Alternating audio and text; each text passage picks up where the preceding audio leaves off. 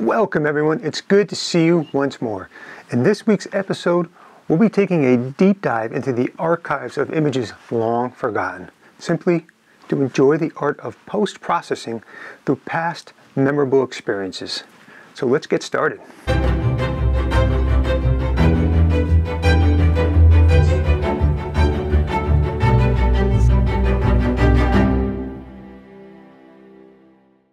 So today's video was supposed to be an outdoor video. However, it is just cold out. It is damp. It's wet. It's one of those days where it's just not fun to be outside. You know, it's that type of weather that just cuts to the bone. You just can't get warm. And so I decided I'll do an indoor video on something I've been wanting to do for a while. And I encourage you to give this a shot as well if you haven't already.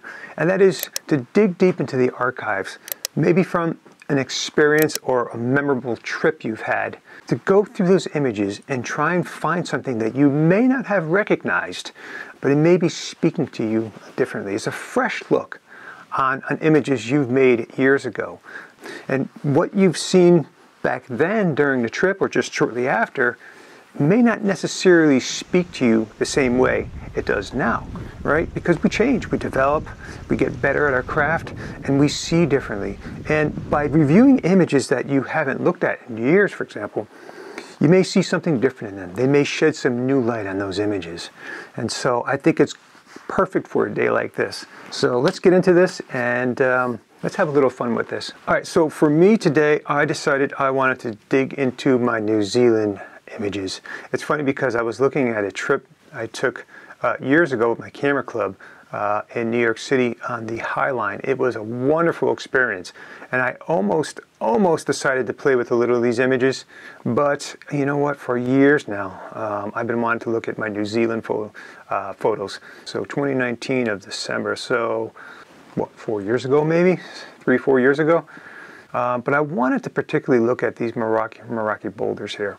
Now this is quite a phenomenon. This is these boulders that sort of come out of the cliffside and the bluff, and they, over thousands and thousands of years, they form almost in this perfect round like shape, and they're just so mysterious, and they sort of just fall out of the bluff and they just roll into the sea, and they have this crazy mysterious otherworldly look to them.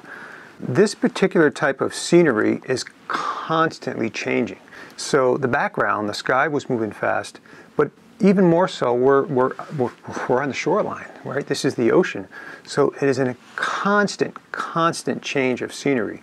And that means that every single time you release the shutter, you're making a different image, even if you haven't adjusted your focal length or moved your tripod, you know. And so a perfect example here would be, let's take these guys right here. So we can clearly see this is all the same composition. So we'll take this shot, let's hold down my shift, and now we're going to hit the N for survey.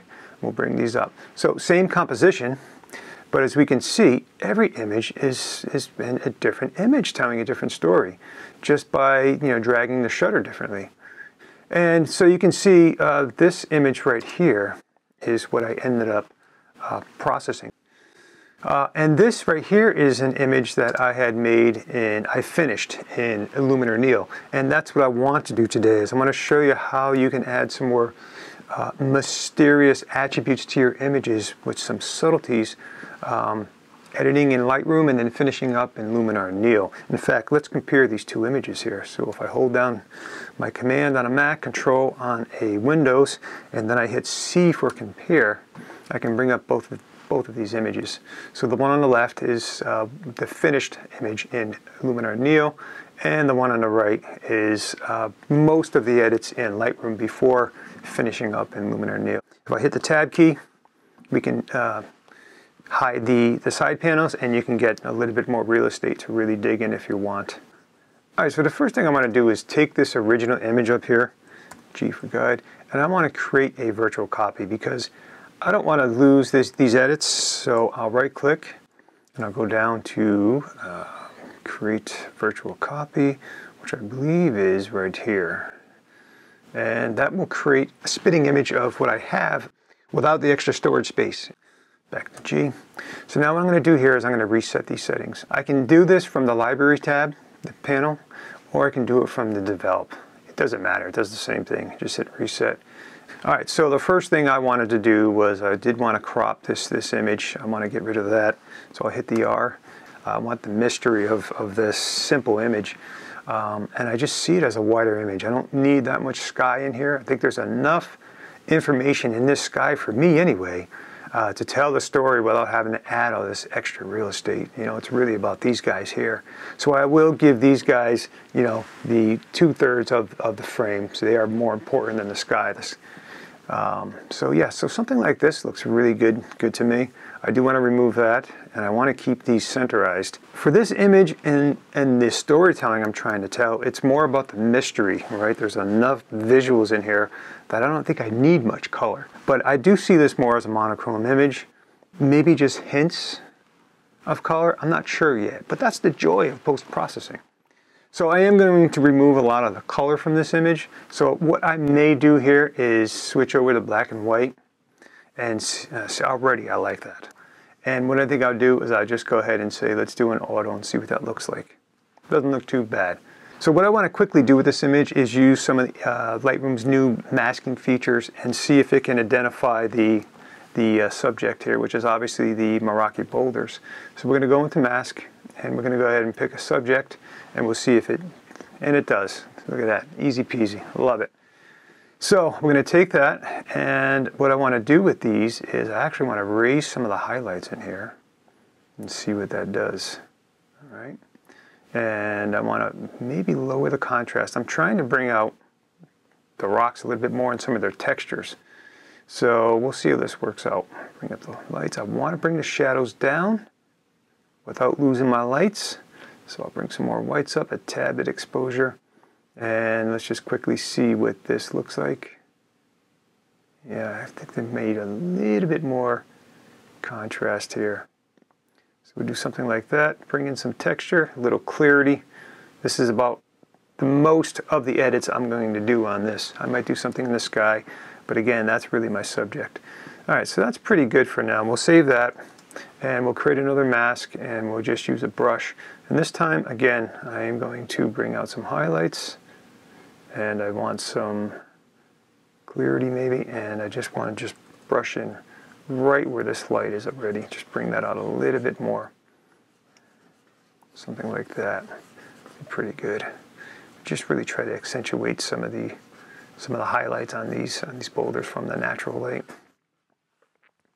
All right, that's pretty good right there. Now we'll just do a sky really quick, and we'll just make that a little bit more moody here. So I'm going to bring down the highlights. I'm going to bring up the contrast. Tad bit of clarity maybe in here. We'll see. Yeah, that looks pretty good. And maybe just bring those shadows down to make it a little bit moody. Bring up the whites. Nope, I'm going to blow that out. Be careful on that, because right here I'm losing a little data. Let's just see what that looks like. That's not bad at all. That looks kind of moody. That's basically what I'm looking for. So now, this is where Luminar Neo comes in handy. Luminar Neo and Luminar 4, for that matter, have these enhancement features, these subtle enhancement features that you just can't find in Lightroom. And if they're used accordingly, or they're used respectfully and not overdone, they can really give you the enhancement you're looking with a matter of just a few clicks. And so I want a soft feel to this. I want a mysterious feel to this. And I know exactly the tool I want to use in Luminar. So let's go into Luminar. I'm going to right click in here, and we're going to just bring this over. Luminar Neo, open, edit a copy with Lightroom adjustments. Bring this up. Full screen. Let's go into edit. First thing I want to do is go over to my enhance tool. I usually almost hit this first, and I just bring in the accent. Now I like to crank this slider so I can see what's happening and then draw back as needed. So we're going to do something in this area. We'll also hit the sky enhance, because I think we can add a little bit more. Yeah, we'll do something like that. All right, before, after. Already gave me a little bit of what I'm looking for. Now I'm going to go down to the mystical adjustment here, and this is exactly what I'm looking for here. So I want to add a nice soft feel to this. I'm going to crank this, let it render. Let's see what I got here. All right, I'm going to bring this back. I'm thinking somewhere around here maybe. Before, after. Okay, so that's not too bad. That softened this image quite a bit and gave me that sort of mystical look I'm looking for. However, it did take away all the clarity and the texture of my rock. So let's try a masking here. Ignore the AI in this case and just use a brush and do it this way, because I wouldn't mind getting a little bit beyond the rocks just to keep them. All right, this looks pretty good. There we go. All right, that's not too bad. A little bit sloppy, but again, I'm trying to move this along here. So we take our masking, get out our brush, mask actions, and invert that. So now we can see what we've done here. All right, so now we can see everything is soft except the rocks. That's exactly what I wanted to do here. All right, so that's good there. Now, the other thing I want to do is I may want to hit these Meraki boulders again with, I'm thinking something like the structure might work good. All right, we'll just hit this really quick, see what it's doing. Yeah, I think this will actually work. All right, so we'll do this. Now, this is adjusting globally, but I'm just looking at the rocks now. I'm sort of getting an idea if I'm going to use this tool. And I do. So now we'll go into masking, and again, I'm going to brush. And this time, we're just going to apply to the rocks like we did, but we're not going to invert because we want this to affect the boulders and nothing else. All right, again, I'm doing this a little bit sloppy, but you get the idea here.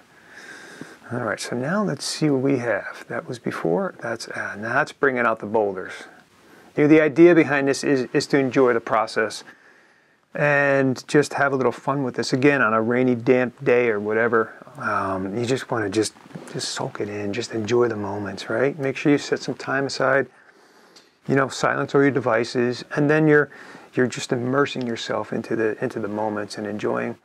And you may even be reliving some of the moments from that experience, because that's what it's all about anyway, right? And experiences. I encourage you to try this with some of your old images. All right, anyway, let's just take a look at what this looks like. That was from Lightroom when I brought it in, and this is now the edits I made in Luminar Neo, and I'll tell you what, that is pretty good. I like this relight tool right here.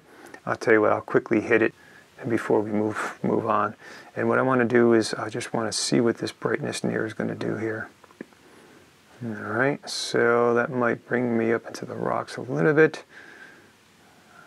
Let's see with that. I can bring the sky down a little bit, or I'm going to bring the sky down a tad bit right here.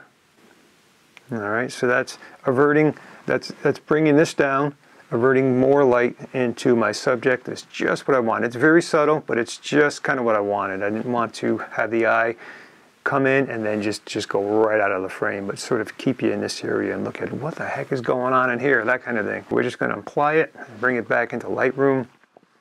And this is my new Luminar Neo edit. But you can see this image right here, the first one I did a few weeks ago. It has more of that, you know, that metallic look to it. I'm not going to worry about it right now. But now we can just quickly look at, if I hit Command or Control, and then I hit C, I can compare these two images and we can see what I did. You can see, I mean, they're quite similar, except for the tonal colors. I noticed my crop is a little off from the first one than this one. It looks like I gave this one even more real estate, and I honestly like this crop a little better than that one. I noticed that there's more texture in my boulders here than there is in here, and I could probably back off a little on that. But in essence, that's twice now that I edited this image, and enjoy the process, and hope that that you can get inspired to look back at some of your images from some memorable trips you've taken that you may have really enjoyed. Take some time for yourself and enjoy this process. Spring is just around the corner. I did want to share some footage and some upgrades I've done on my Expedition 2.0 trailer. The one benefit of buying that during the off camping season during the winter is that I was able to start researching and planning and adding some mods and that kind of stuff. So I've been having a lot of fun getting that ready for the season. So I'll be sharing some more of that stuff, and then we'll go from there. Aside from that, have fun at the computer, look at some of those old images and enjoy immersing yourself into those experiences.